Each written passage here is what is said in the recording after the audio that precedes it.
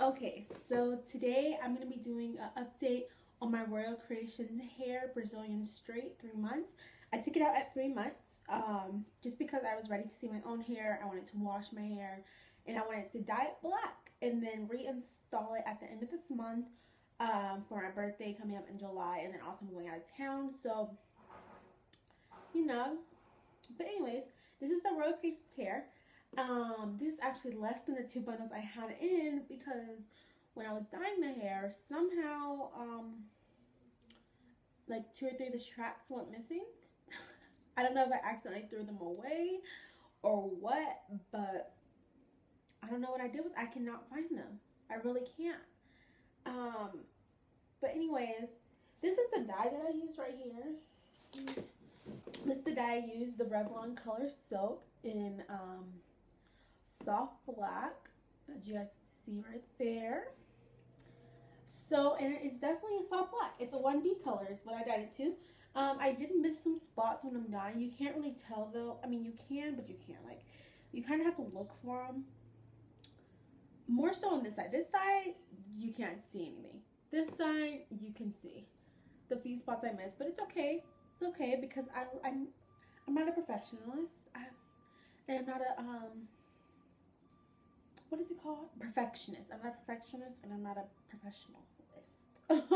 But anyways, I really miss my black hair, so that's why I went ahead and did it.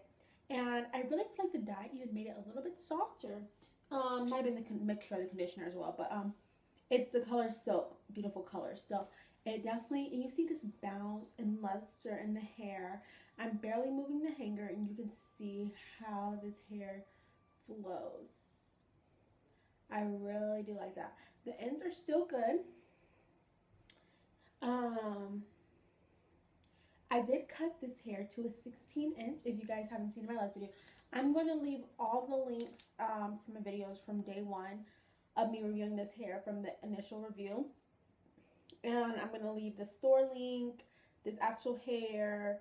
They have a semi-annual sale going on now too, so you guys need to check that out. Really good sale. So I'm going to leave their Instagram, all of that good stuff down below. This is the hair. Shedding did pick up a little bit this time around because I did cut the webs more so this time. I mentioned that in my last video. But it's still minimal. Like, no strands, no strands, one strand, no strands. So it's like really minimal. So yeah, no strands. And I'm like really tugging at this hair. So, and it's still smooth. Put your fingers right through it. And I'm still going to actually deep condition this hair too because I just finished dyeing it and letting it air dry overnight. But I didn't deep condition it yet. Like I said, I'm not a professional. I don't know if you were supposed to do that right away or what, but I'm going to deep condition it to make it a little bit more softer on the ends. It didn't dry them out, but they're just a little bit more brittle, I guess. Not brittle, but maybe that's the word. I don't know. But they're just a little bit more dry than what they were before. So I'm just going to go ahead and give it a good deep condition. Probably a 24-hour deep condition.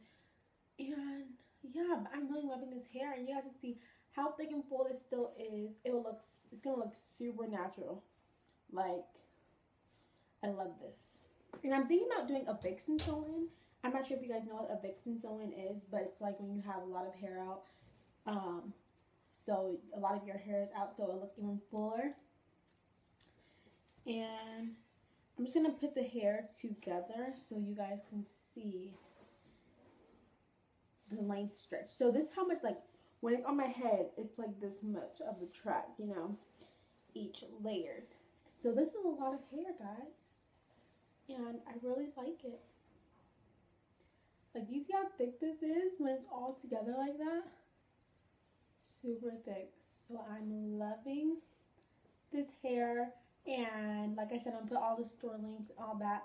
Nothing has changed about this hair whatsoever besides the fact that I cut it to a 16-inch. I had a 116 and 118-inch originally.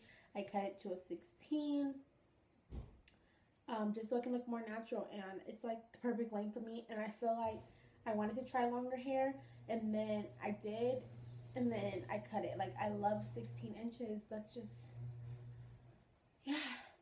For straight hair, body wave, straight hair. And then body wave, I like to go up to 18. And then for curly, I like to go up to probably like a 22, 24, because that would be like in the middle of my back. So, anyways, this is that.